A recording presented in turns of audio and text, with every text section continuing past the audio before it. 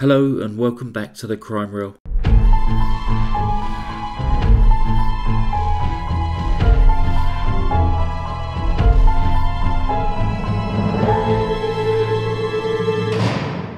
This week we have a fascinating compilation of stories looking at female serial killers. We start today's video with a story that is new to our channel, looking at the extremely disturbing case of Joanna Dennehy, who has been referred to as the most dangerous woman in the British prison system. Joanna was born in August 1982 and grew up in St Albans in Hertfordshire, England. Somewhat unusually for these kind of cases, Joanna grew up in a loving home with a stable lifestyle. She lived with her mother, Kathleen, who worked as a shop assistant, her father, Kevin, who was a security guard, and a younger sister named Maria. During her younger childhood, she did well at school, was liked by her teachers, and loved reading. However, this all started to change in her teenage years. She started experimenting with drink and drugs and began hanging around with petty criminals. Joanna started a relationship with a man by the name of John Trainer, and at the age of 15, following an argument with her mother, Joanna left home and never returned. John was 5 years older than Joanna and has since said that they did not start a sexual relationship until she reached the age of consent, which is 16 in the United Kingdom. The couple were homeless and would sleep wherever they could, something that John hated but didn't really bother Joanna. They eventually ended up in shared housing and, at the age of 17, Joanna fell pregnant with their first child. According to John, although the baby was unplanned, Joanna was happy about their news and gave up drinking and smoking while she was pregnant. However, once the child, a daughter, was born, her behaviour drastically changed. She was often distant towards the child and was known to be drunk or on drugs whilst taking care of her. John and Joanna fell into a dysfunctional pattern where Joanna would attempt to make their relationship work, but then would spiral into drink, drugs, violence and infidelity. John would leave but then take her back. After their second daughter was born, Joanna's behaviour became even more extreme. She would carry a knife in one of her boots, threatened to firebomb houses, and said that she could kill someone. Tired of the violence and abuse, John moved out, taking their daughters with him. In 2012, Joanna was admitted to a psychiatric unit in Peterborough. She had a history of depression and self-harm, and at this point was diagnosed with a series of psychopathic and other disorders as a result of her anger, impulsivity and violence. Joanna moved to a bedsit on the outskirts of Peterborough, which she rented from a man by the name of Kevin Lee. Joanna would act as his enforcer, threatening and intimidating people into paying their outstanding debts in return for her rent. Kevin Lee was a 48-year-old father of two who was reported missing by his family on the 29th of March 2013. The following day, his burnt-out Ford Mondeo was found in the countryside at a farm in Yaxley, South Peterborough. As concerns for Kevin's safety increased, a man out walking his dog came across a body dumped in a remote ditch. It was soon established that this was Kevin's body.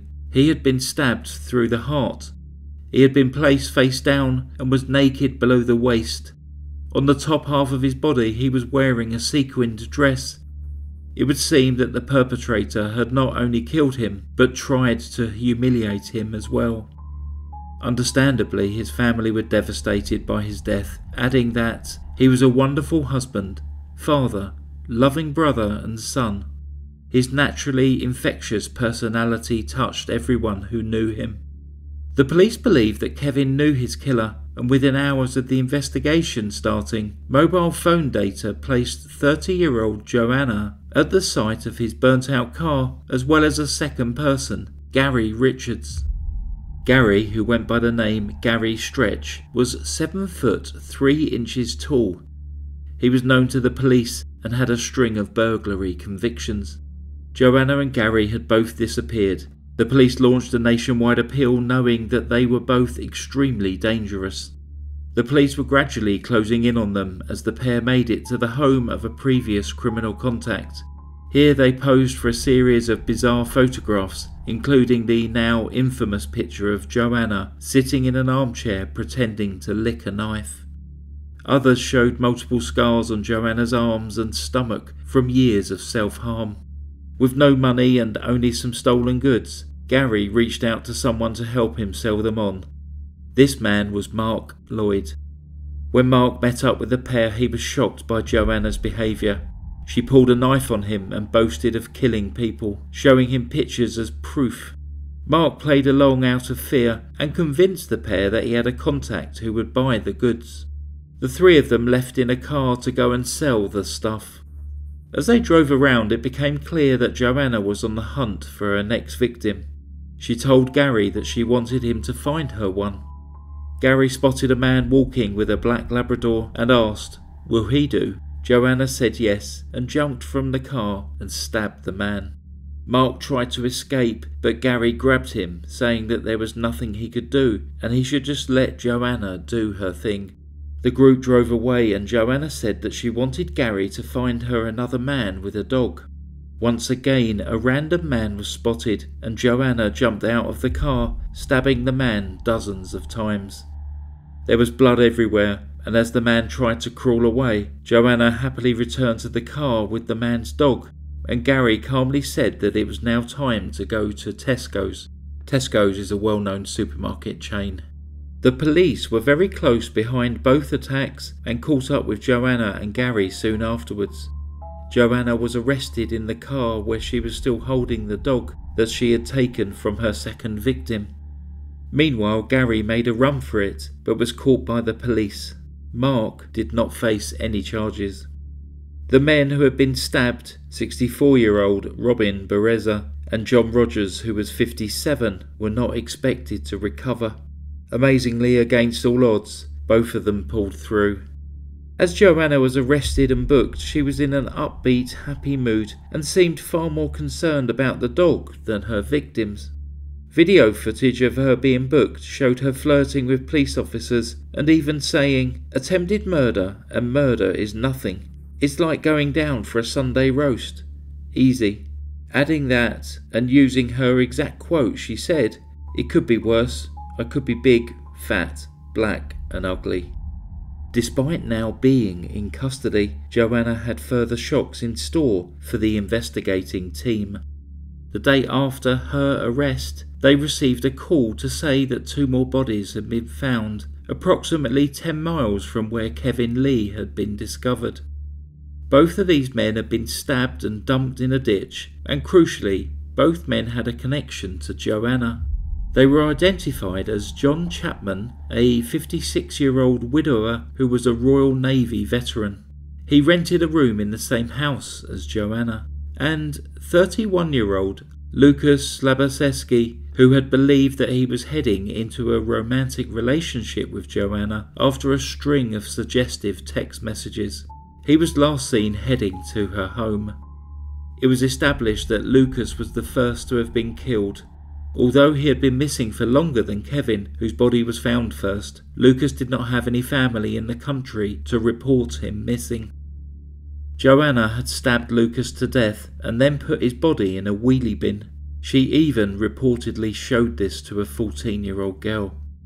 She took photographs of Lucas's dead body that she had shown to Mark when she was intimidating him into helping her and Gary sell the stolen goods. John was killed after Lucas. He had been drinking heavily and was under the influence of drugs at the time of his death. He too had been stabbed multiple times. The police recovered a blood-soaked mattress in the garden of the property where he and Joanna lived. After this third murder, Joanna called a friend and sang the Britney Spears song, "Oops, I Did It Again." During police interviews, Joanna continued to demonstrate her need to be in control of the situation. Whilst the police were hoping that they would be able to piece together the motives behind the attacks, she replied, "No comment," to every question. Her behaviour was completely different to the carefree woman who had been arrested and brought into custody.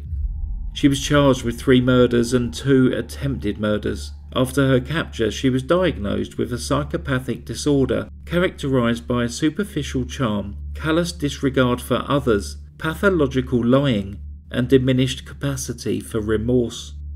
Many of the people who knew her talked of how they were drawn to her personality and charisma and being under her spell.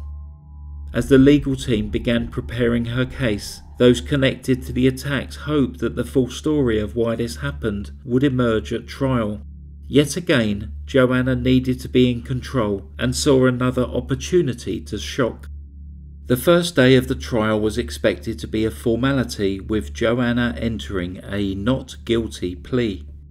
However, in a move which shocked everyone, in particular her legal team, when she was asked how she would plead, she shouted, "Guilty, guilty, guilty," telling Mr. Justice Sweeney that she did not wish to discuss her pleas with her defence lawyers, stating, "I've pleaded guilty and that's that."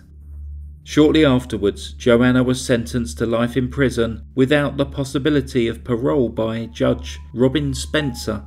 She smirked as he handed down the sentence.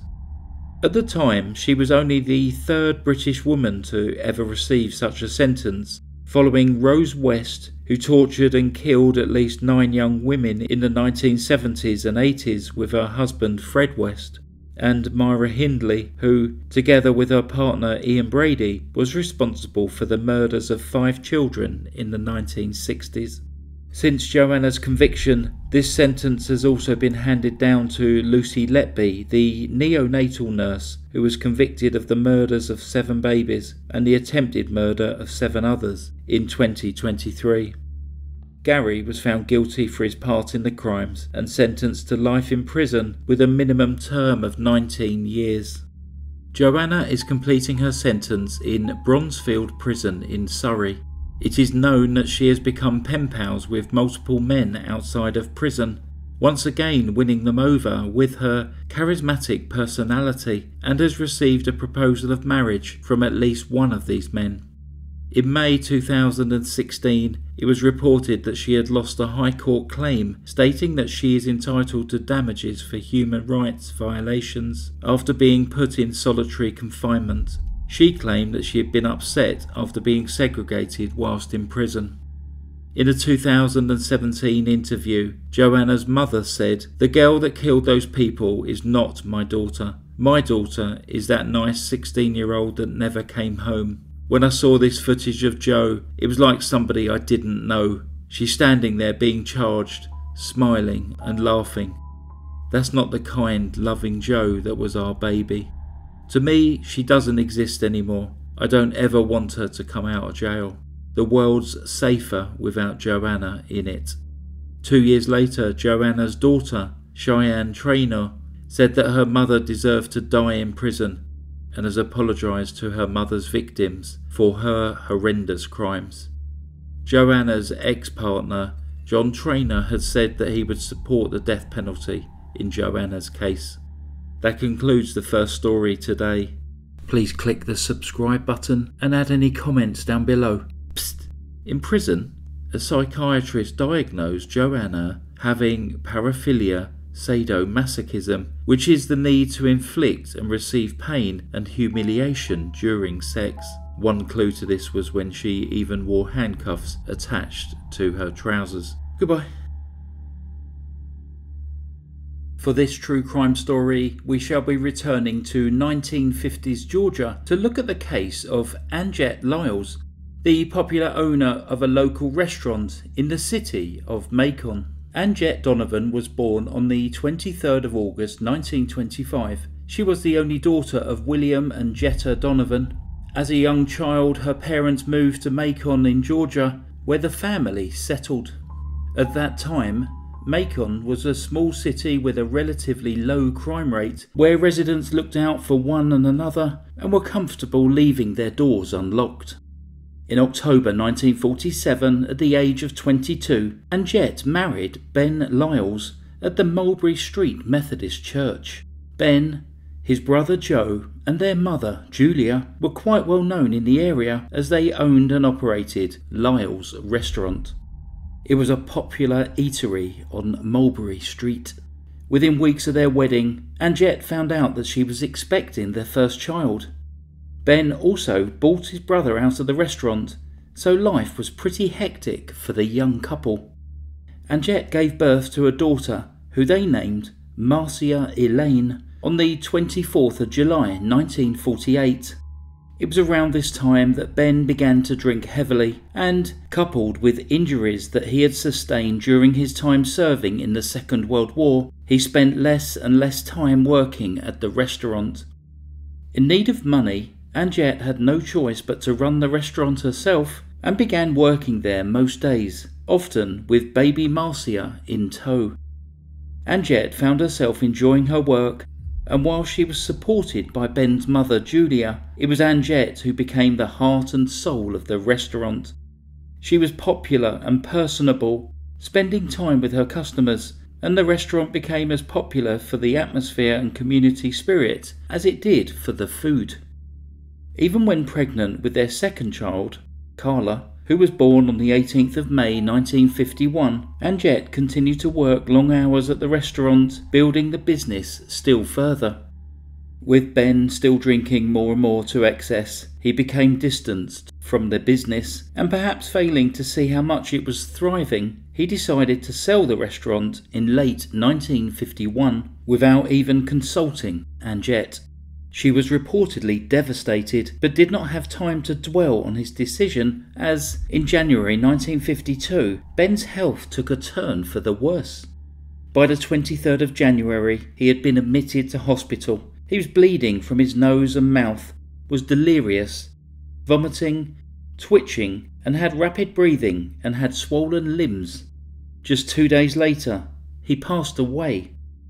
Widowed with 2 young children to care for, Anjette maintained a close relationship with her mother-in-law, Julia, who would spend large periods of time living with Anjette to assist with the children. However, determined to get her life back on track, Anjette worked hard, and in April 1955, 3 years after her husband's death, she bought back the original Lyles restaurant and reopened it under the name Anjette's Restaurant. On the day of the opening of her new restaurant, she met 26-year-old Joe Neil Gabbert. Joe was an airline pilot who was smitten with Anjette from the moment he met her, and, after a whirlwind romance, the pair married in the summer of 1955. A few months later, Joe had to go into hospital for a minor operation on his wrist. Anjette was constantly by his side, keeping him company, looking after him and making sure that he had enough to eat and drink. Shortly after the operation, Joe developed a rash all over his body. It became increasingly itchy and sore, and the more he scratched it, the worse it became. A registered nurse, Jenny Ingalls, was assigned to look after Joe, and he agreed to let her tie his hands in an attempt to prevent him from scratching. His condition, which was believed to be due to a reaction to the anaesthetic, began to improve, and he was discharged from hospital. However, once back at home, the rash returned with a vengeance. Anjette and Ben's mother, Julia, attempted to look after him. The nurse, Jenny, would visit once a day to assist them, and was really shocked by how quickly Joe's condition deteriorated. It soon got to the point where he was unable to do anything for himself. Eventually, Joe had to be fed intravenously. On the 30th of November 1955, even this became impossible when his veins collapsed, and Jenny told Anjette that Joe would die unless they got him to the hospital. An ambulance was called and Joe was rushed to the Veterans Hospital. However, it was too late for him to be saved, and on the 2nd of December 1955, he passed away. After his death, Anjette continued to run the restaurant and reverted back to her first married name, Anjette Lyles, so that she would have the same surname as her children. She remained very close with Julia, her first mother-in-law, who continued to help with the restaurant, children, and looking after the house. However, some 20 months after Joe's death, Julia was at the restaurant when she was suddenly taken ill. Her face became discoloured and she began vomiting blood. Julia was taken to Anjette's home, where she stayed until the 28th of August 1957, when she was then taken to hospital with symptoms of pigmentation of the skin and peripheral neuropathy. Anjette visited her mother-in-law frequently until Julia succumbed to her illness on the 29th of September 1957.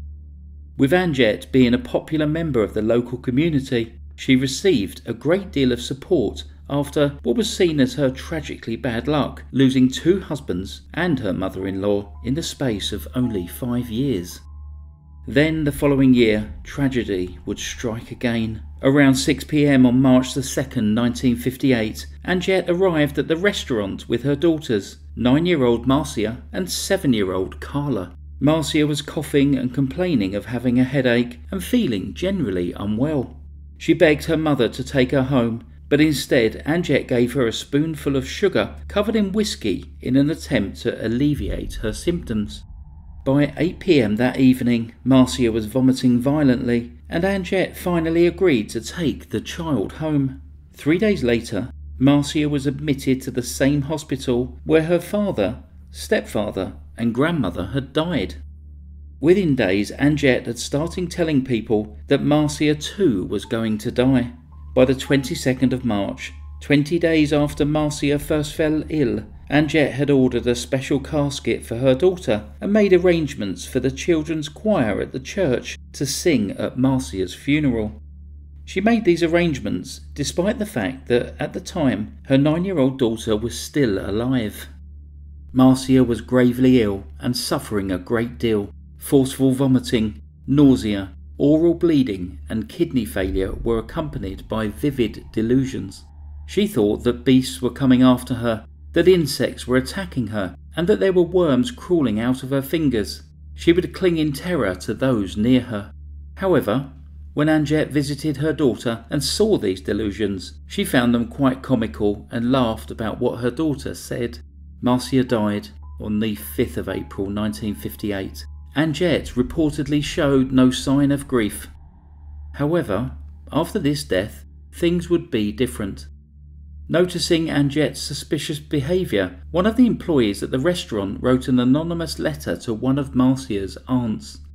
This letter was then passed to the coroner of Bibb County, and an autopsy was performed on the young girl. When the coroner, Dr. Campbell, informed Anjette about the anonymous letter that accused her of poisoning her own child, Anjette showed no reaction.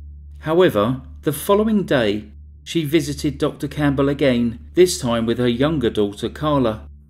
She made Carla tell the doctor a story of how she and her sister had played doctor with some friends, the Jones twins, and during the game they had been playing with ant poison. The doctor insisted that Anjette immediately called the twins' mother to inform them of the incident. Anjette picked up the telephone directory at the doctor's office, located and dialed the number, and told the person on the other end of the line that she feared that the twins had come into contact with arsenic. At this meeting with the doctor, Anjette also presented a letter from her mother-in-law, Julia, in which Julia stated that she was responsible for her son Ben's death, and then went on to apologise for the hurt that she caused. A toxicologist analysed tissue from Marcia's body and found it to contain arsenic at levels sufficient to cause death in a human being. From the tests performed, it could be concluded that arsenic had been given at multiple different times, with a large quantity being consumed in the 4 days before Marcia's death. Ben, Joe and Julia's bodies were exhumed, and it was concluded that each died from multiple doses of arsenic poisoning. Anjette was arrested on the 6th of May 1958 and charged with 4 counts of murder. Anjette denied everything, but by the time her case went to trial, the evidence against her was compelling. The prosecution noted that her motive in the murders was financial gain. When her first husband, Ben, died, she received over $12,000, which is the equivalent of around $140,000 today, together with a monthly payout of $150 for her and $47 for each of their 2 daughters. 3 days before her second marriage, the Veterans Administration received a letter, purportedly from Joe, checking the status of his insurance and that his premiums were up to date. An expert examiner from the State Crime Laboratory tested that the letter had not been written or signed by Joe. After Joe married Anjette, she was made the beneficiary of this insurance and received just over $10,000 upon his death. A second life insurance policy also paid her a further $10,000.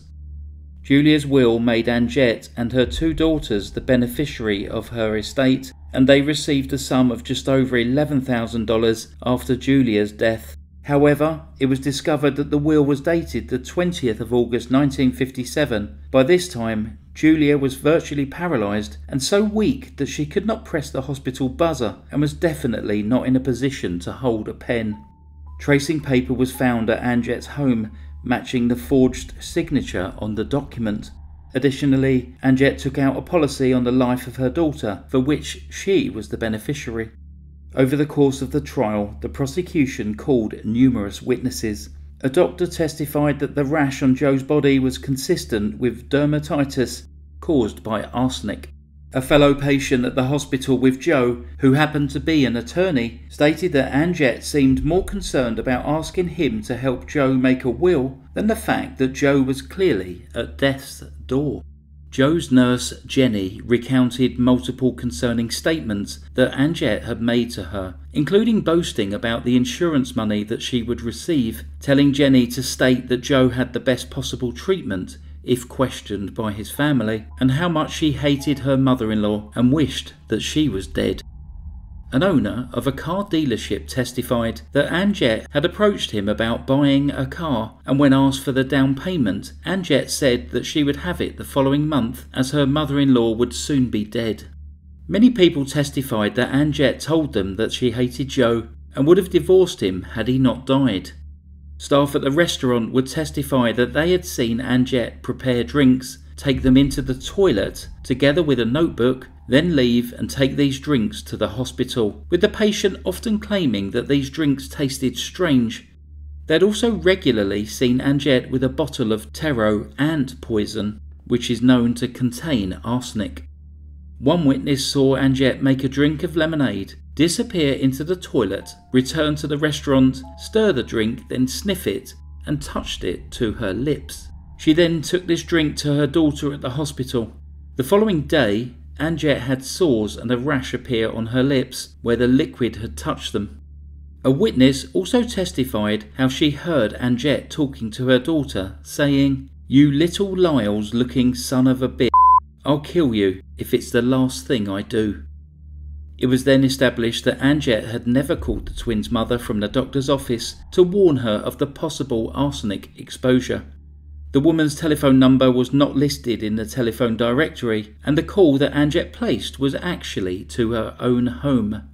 Newspaper reports at the time sensationalised details of items that were found inside Anjette's house, with headlines such as "Voodoo Cultist" and "Playgirl Widow." With the worldwide news coverage, the trial attracted record crowds, and the prosecution successfully demonstrated how Anjette had a deliberate, premeditated plan to commit murder for financial gain. She was found guilty and sentenced to death by electric chair. She showed no emotion as her fate was read out. On the 15th of October 1959, it was reported that 3 doctors appointed by the governor to examine Anjette stated, "We find Miss Anjette Donovan Lyles to be psychotic and insane. The type of her mental illness is chronic paranoid schizophrenic, and her sentence was commuted to involuntary commitment." She was then sent to Central State Hospital in Milledgeville, Georgia, a large facility specialising in the treatment of mental illness. With this, the debate began as to whether Anjette was in fact psychotic and insane, as ruled by the Sanity Commission on, in fact, the Best Actress of 1959. Either way, she was never released and died at the hospital on the 4th of December 1977 at the age of 52. That concludes today's story. Please subscribe if you're new to the channel, and please add any comments down below. Thanks very much for listening to the Crime Reel. Stay safe. Goodbye. Psst. Some reports say that when Anjette was in the hospital, She was quoted as saying, "They think I'm crazy as hell, and I'm going to let them keep thinking it, because if they don't, they're going to fry my arse." Goodbye. For today's true crime narration, we shall be looking at the life of Margie Velma Barfield, a controversial case of a serial killer who became known in the press as Death Row Granny, and whether she was indeed a heartless monster or a woman who was so befuddled by her addiction to prescription medication that she went to extraordinary lengths to get her hands on her next fix. Margie Velma Bullard, who always went by her middle name of Velma, was born on the 29th of October 1932 in South Carolina, America. She was the second child and first daughter of the 9 children born to Murphy and Lillian Bullard. The family lived in harsh, cramped conditions near Fayetteville in North Carolina, where they had no electricity, running water, or access to any form of outhouse or toilet. During the Great Depression, they fell further into poverty, and Velma's childhood was far from being a happy one. Her father, Murphy, was a strict, imposing man who was easily angered and drank heavily. He had a quick temper and was hysterically jealous of his wife, whilst being repeatedly unfaithful himself. Lillian feared her husband's temper and remained submissive to him at all times, doing nothing to protect her children from their father's wrath. Velma would often forgive her father for his outbursts and violence, justifying his behaviour as typical of a man, but then she would remain angry at her mother for failing to protect her. In 1939, at the age of 7, Velma started school. She achieved good grades and enjoyed her time there, as it gave her a respite from her bleak home life. However, before long, she became a target for other children to bully, picking on her due to her family's poverty. As a result of this, she began sneaking out of school and on one occasion was caught stealing money from an elderly neighbour. She was beaten by her father, and there were no further known incidents of theft during her childhood. Despite the violent outbursts, Velma was often perceived as being Daddy's little girl, his oldest daughter becoming his favourite. It was many years later that Velma stated that her father had been sexually abusing her during this time, a fact that was vehemently denied by her brothers, but supported by at least one of her sisters. On the 1st of December 1949, at the age of 17, Velma married her school sweetheart. He was 18-year-old Thomas Burke, and this provided her with an escape route from her family home. Thomas had various different jobs, working in a cotton mill, as a farm labourer, and driving a delivery truck, whilst Velma worked in a pharmacy. They welcomed their first child on the 15th of December 1951, a boy who they named Ronald, and then 2 years later, in September 1953, their daughter Kim was born. Velma loved being a mother. She was indulgent and protective, and enjoyed spending time with her children. When they started school, she would always be one of the first to volunteer to help out. By this time, Thomas had got a job as a delivery driver for Pepsi Cola, and Velma worked at nights at a nearby textile plant. This gave them enough money to move to a small but comfortable house in Parkton, where they enjoyed many happy years of family life. This began to change when, at the young age of 31, Velma had to have a hysterectomy. The operation had a profound and negative effect on her well-being, and her personality changed quite drastically as a result. She became anxious and depressed and began to suffer from other ailments, including severe back pain. At around the same time, Thomas had been drinking more, something that Velma had always been opposed to, and in 1965 Thomas had a car accident. He was knocked unconscious after falling asleep at the wheel, but Velma believed that it was because he had been drinking, and their relationship began to deteriorate into a series of bitter arguments. 2 years later, Thomas was arrested for drunk driving, and as a result he lost his driver's license and along with it, his job at Pepsi Cola. He fell into a depression and as a result began drinking even more heavily. This situation also took a toll on Velma, who was dealing with her own physical and mental illnesses. She became ever more anxious and was quickly losing weight. At one point, after collapsing at home, she was hospitalised for a week and then discharged with a prescription for Librium, a psychotropic drug which is used to treat anxiety disorders, which is now known to be habit-forming.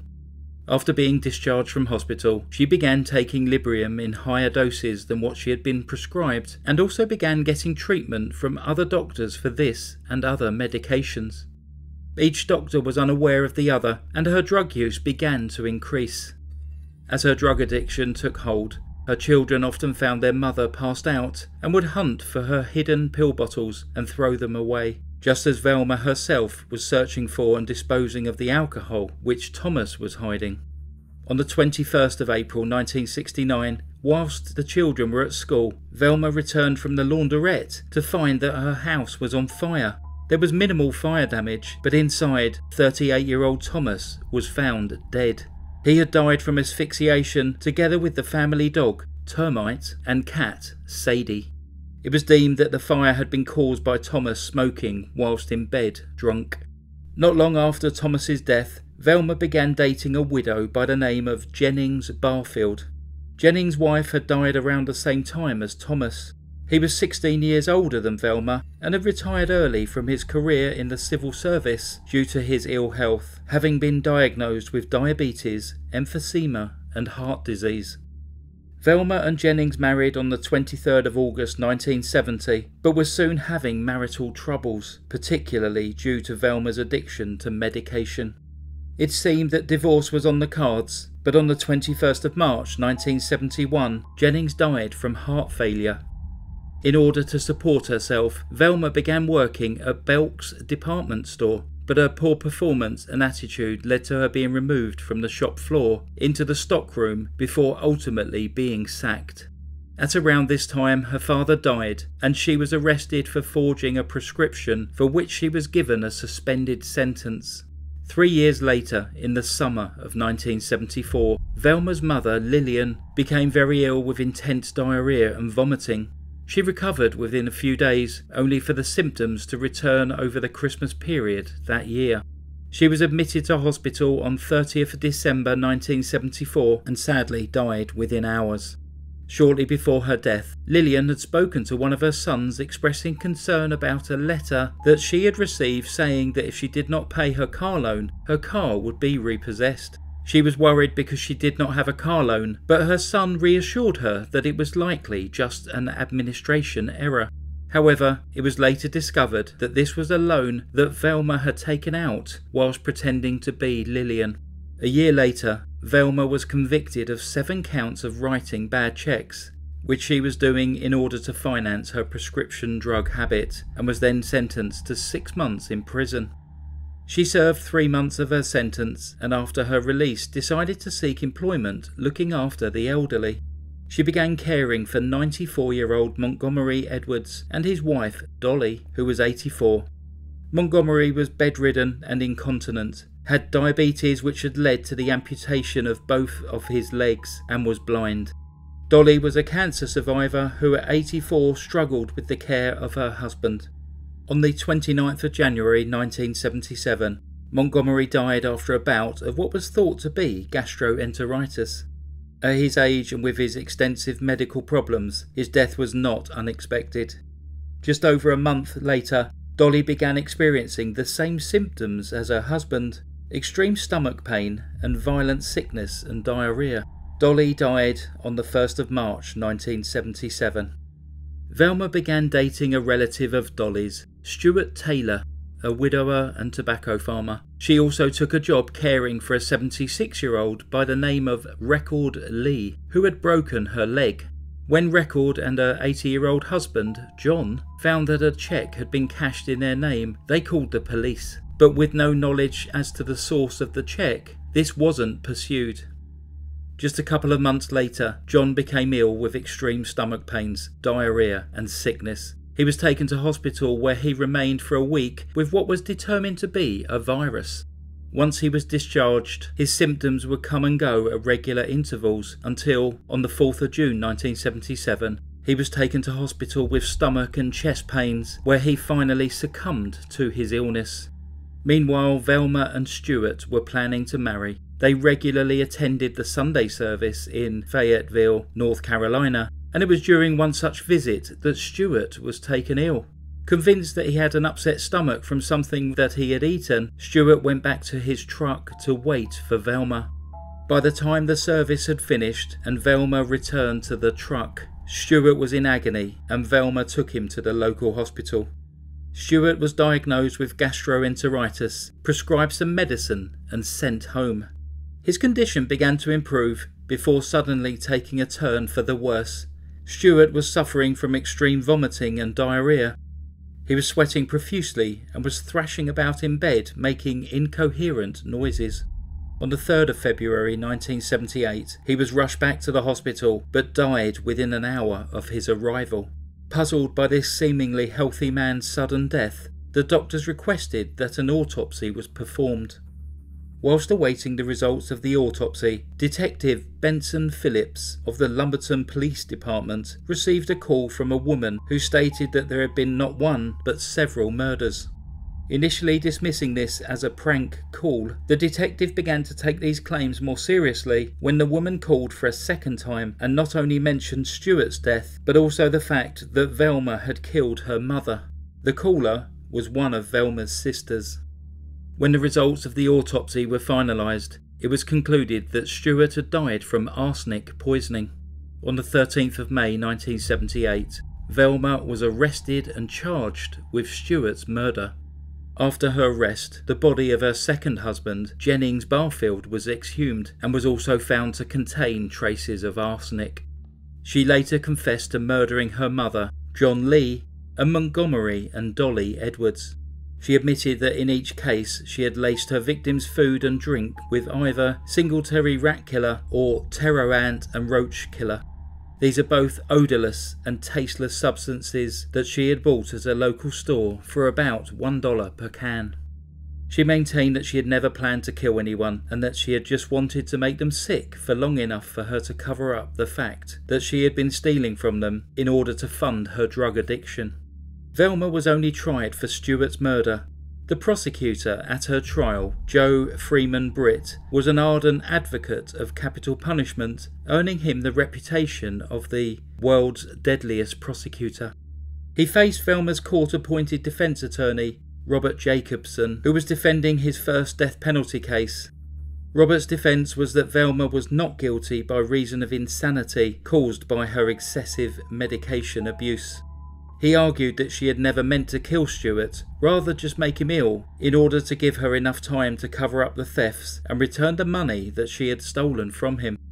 This defence was destroyed by the prosecution, who argued that Stewart could have been saved if the doctors treating him had been made aware that he had been poisoned, and also by bringing in details of the other people who had died at Velma's hands. When the prosecution questioned Velma in court, she came across as argumentative, cold and uncaring, even going so far as giving the prosecutor a sarcastic round of applause at the end of his closing statement. It took the jury less than 60 minutes to find Velma guilty of first-degree murder, and she was sentenced to death. She was imprisoned in Central Prison in Raleigh, North Carolina, in the area reserved for those who tried to escape or who had mental illnesses. At that time there was no specific prison area for women on death row. During her time in prison, she was weaned off of the drugs that she had become so dependent on and became a devout Christian. She spent her final years ministering to the other prisoners.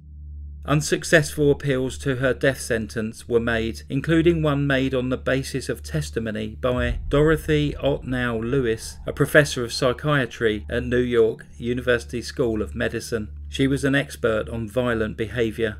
She claimed that Velma was suffering from dissociative identity disorder and that Velma had a second personality known as Billy.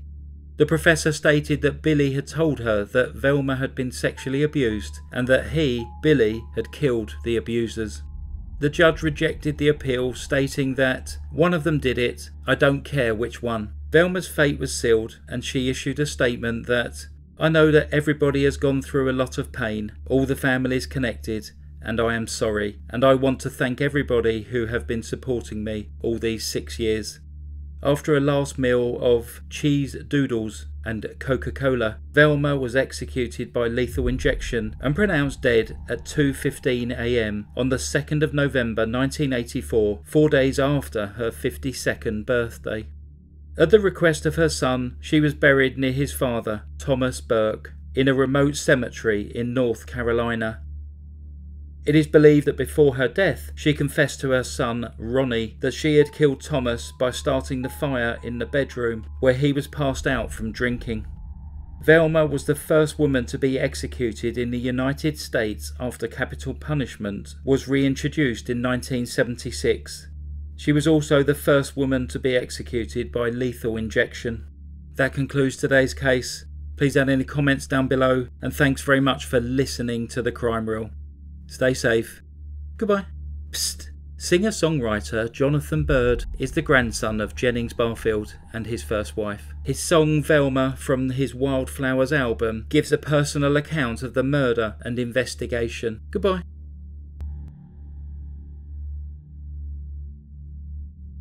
Hello, and welcome back to the Crime Reel. For this week's true crime narration, we shall be looking at the life of Kristen Gilbert, an intelligent and charismatic young woman who turned her talents and skills to a life of murder.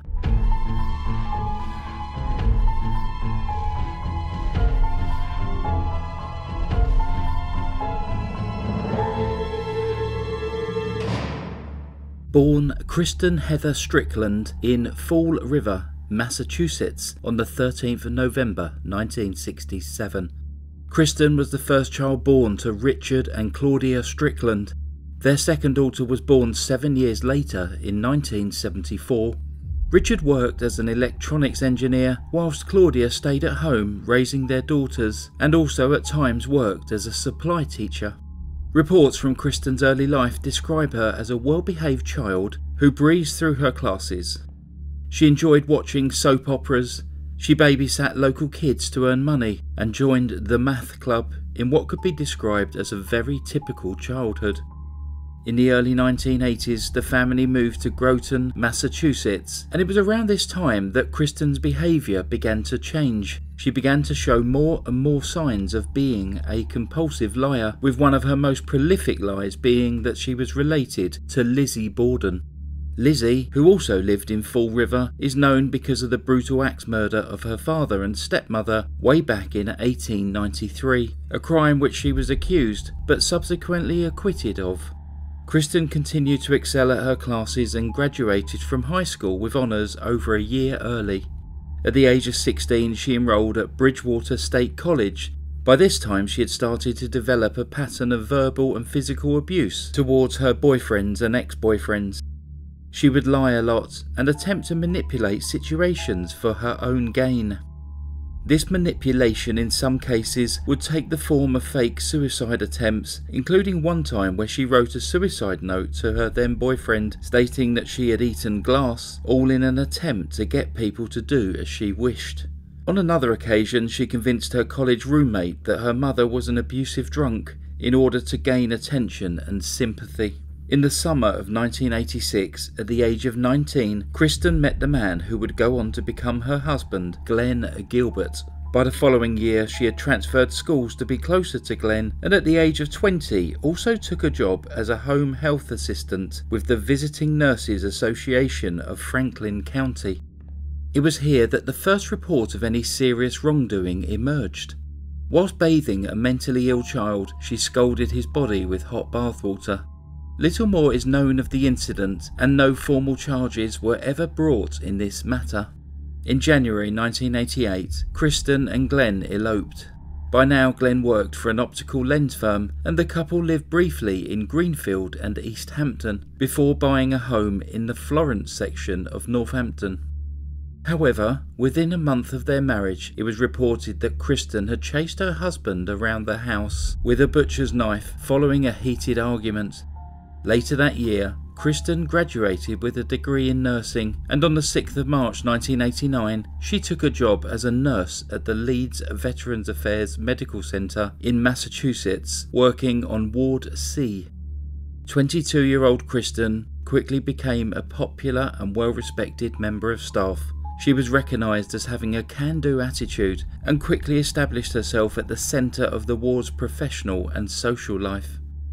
She was skillful in medical emergencies, remaining calm under pressure and admired for her competence. She was also the one who would organise Secret Santa, after-work drinks and gift drives for needy families. It was noticed that there was an unusually large number of deaths on Ward C, so much so that Kristen's colleagues jokingly and unknowingly gave her the nickname Angel of Death. However, Kristen's presence at a large number of these deaths was at least initially assumed to be due to her being a competent and composed member of staff who would often be called to difficult codes. In 1991, Kristen gave birth to her first child, a boy who she and Glenn named Brian. In 1993, on Kristen's 26th birthday, their second child, Raymond, was born. When she returned to work at the hospital in 1994, she was assigned the night shift, and it was here that she met one of the hospital security guards, a Gulf War veteran named James Perrault. The pair soon became close friends, and as Kristen hinted that her 7-year marriage was on the rocks, this friendship grew from drinks after work into a full-blown affair. Her husband Glenn had no knowledge of what was going on.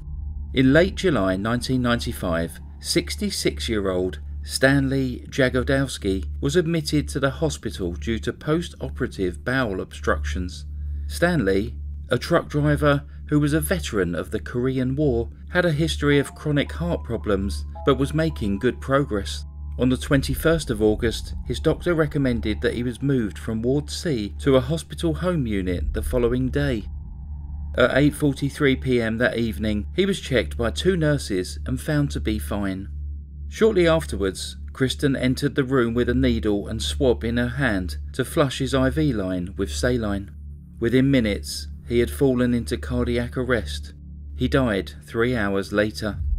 Although Stanley had been progressing well, his history of heart problems meant that his death was not seen as suspicious. His death certificate stated that he died of natural causes, cardiorespiratory arrest, and an autopsy was not performed. Kristen's affair with James continued, and in November 1995 he rented an apartment in East Hampton to be nearer to her. During this time, Glenn remained unaware of the affair, with the only change he noticed being that Kristen had started to prepare home-cooked meals more frequently. At around this time, Glenn remembers his meals beginning to taste a bit strange, and Kristen had reportedly told a friend that it was her goal to have her husband out of the house by Thanksgiving. On the 5th of November 1995, Glenn was rushed to hospital after becoming violently ill. He was diagnosed with low potassium and glucose, treated and then sent home. Around a week later, Kristen told Glenn that she was not happy with the care that he had received, stating that she wanted to take her own blood sample, which she would get tested at work.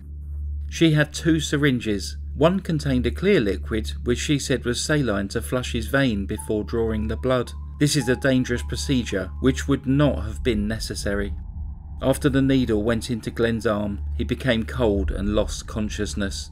When he awoke moments later, Kristen told him that he had fainted at the sight of the needle. It was around this time that Kristen told James that she was being abused at home. James told her that she had to leave her husband. She became upset, but then walked to a payphone and called Glenn and said that she was leaving him. She moved out of the family home on the 1st of December 1995, leaving the boys in the care of their father. The following week, 35-year-old Air Force veteran Henry Houdon was admitted to the hospital at around 2 p.m. suffering from vomiting and diarrhea. During his preliminary examination, his heart was listed as regular and his cardiovascular system checked and listed as showing no problems. Henry had been an Air Force physical therapist until an accident had put an end to his career. When trying to break up a fight in a pizza restaurant, he was hit with a beer bottle and went down with such force that it detached his retina. He was in a coma for 3 weeks, and when he awoke he was like a different person. He was argumentative, emotional, shaky, and heard voices. He was subsequently diagnosed with schizophrenia, for which he took medication and became a regular patient at the VA hospital. When he was admitted that December, he was sent to Ward C rather than the psychiatric ward that he was used to. He begged his family not to leave him there, screaming that people were dying around there for no reason. His family thought that this was another one of his delusions and left him at the hospital at 4:45 p.m. that day. Just over an hour later, at 5:48 p.m, he went into cardiac arrest. He suffered 3 more heart attacks and died at 10 p.m. that evening. His autopsy showed his cause of death as being undetermined. Later that month, on the same day that Kristen filed for divorce from Glenn, she became agitated when her requests to leave work early were denied. Shortly after her request, 72-year-old World War II veteran Francis Marrier went into cardiac arrest. He was stabilised and survived. A similar situation occurred the following January when Thomas Callahan was admitted to the hospital with pneumonia and pulmonary disease. Shortly after his admission, he lapsed into a deadly cardiac arrhythmia, but staff managed to stabilise him and he also survived. On the 2nd of February of 1996, Kristen made her most brazen request to her supervisor. If the one seriously ill patient on the ward was to die, would she be allowed to leave work early that day? The patient in question was 41-year-old Kenneth Cutting, a US Army veteran who had been a patient at the hospital for 20 years. Kenneth had multiple sclerosis, was blind, and was subject to a "do not resuscitate" order. Despite his health being stable at the time of Kristen's request, he died of a heart attack just 40 minutes later. Shortly after that, Kristen left work for the day.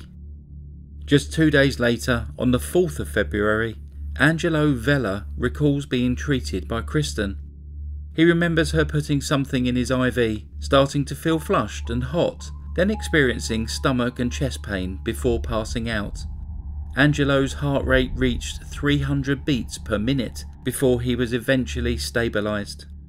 It had now reached a point where the number of deaths surrounding Kristen were too high to ignore. On the 17th of February 1996, 3 of her fellow nurses, John Wall, Kathy Ricks and Renee Walsh, came forward with their concerns about the high numbers of cardiac arrests that occurred when Kristen was working. An investigation began and Kristen was being watched by many of her colleagues. Although they had their suspicions, nobody had any proof.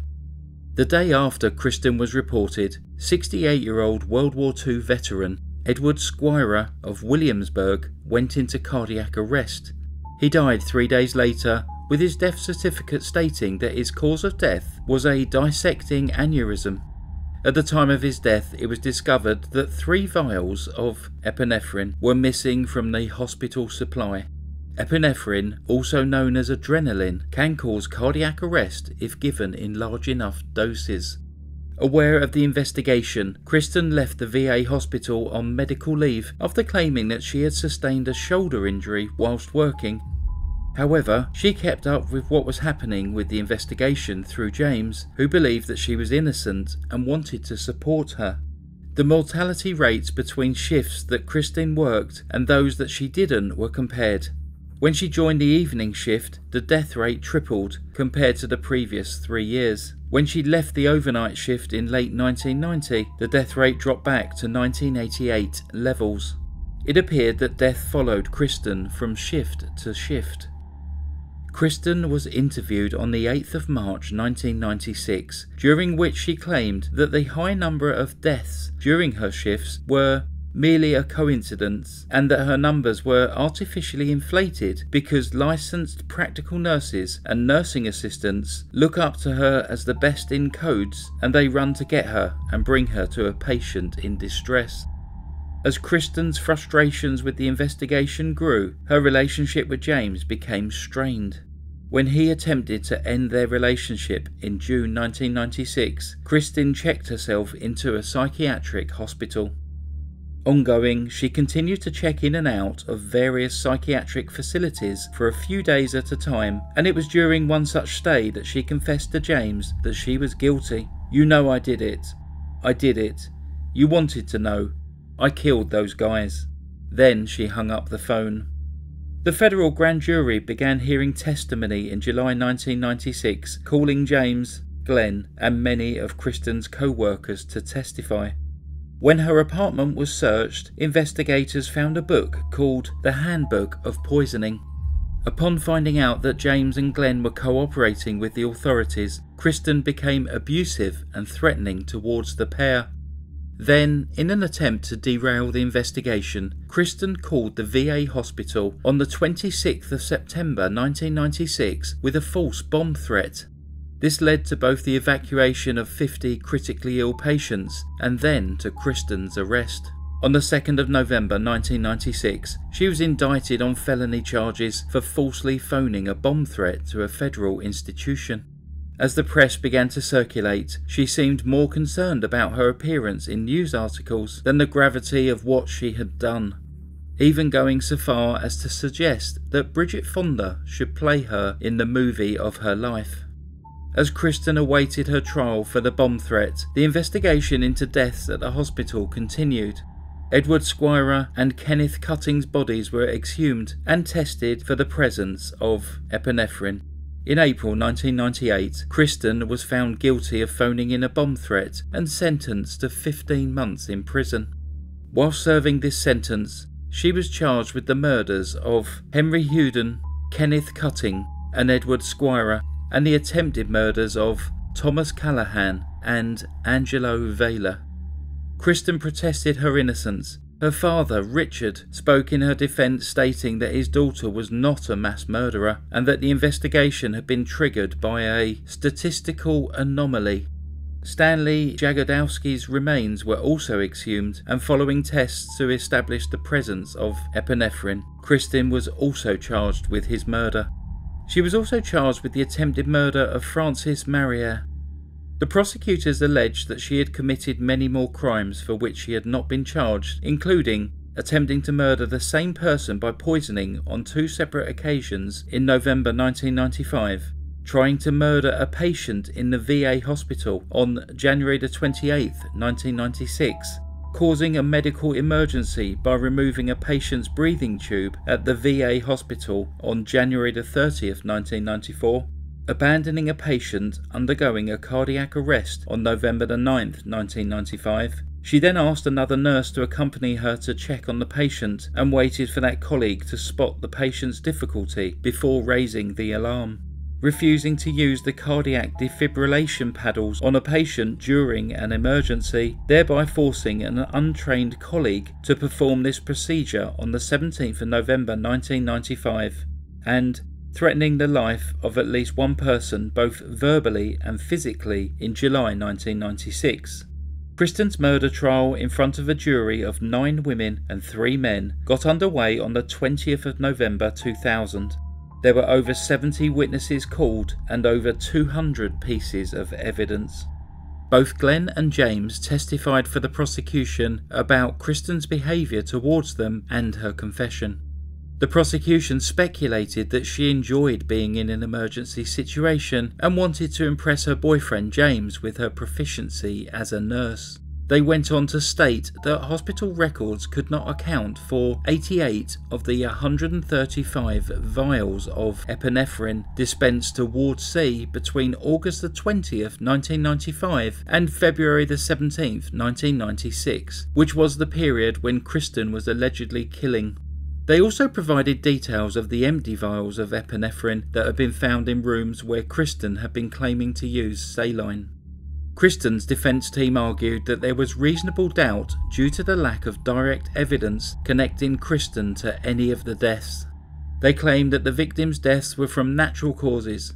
They argued that the method used by the laboratory to trace epinephrine in the embalmed, buried, and then exhumed bodies of the victims was unreliable, particularly as epinephrine could have been given in legitimate attempts to save their lives. They stated that the hospital's record keeping, which was subsequently revised, had been seriously lacking, and that many of the so-called missing epinephrine vials may have been discarded due to their expiration date passing.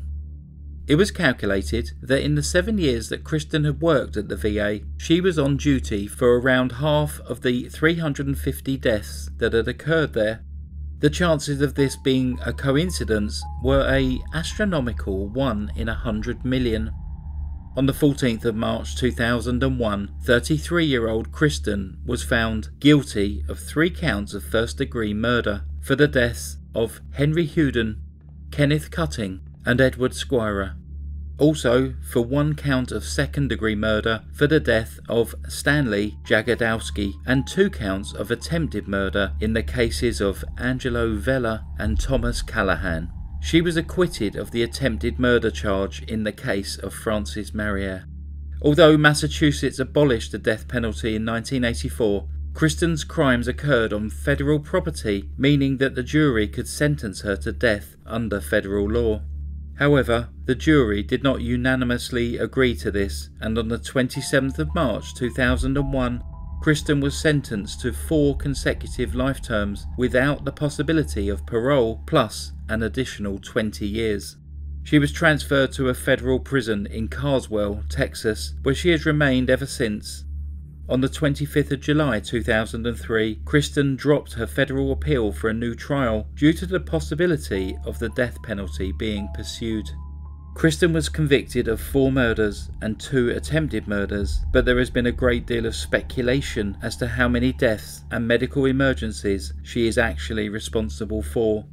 With 350 deaths occurring during her shifts at the hospital, coupled with the frequency of the attacks that we actually know about, it seems right to speculate that she could in fact be responsible for many, many more.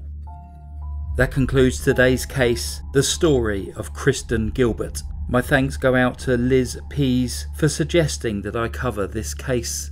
Please add any comments down below and click like, and if you're new to the channel, please consider subscribing. Thanks very much for listening to The Crime Reel. Stay safe. Goodbye. Psst. Since Kristen's conviction, some high school and college colleagues have said that she used to threaten many of her classmates. Goodbye.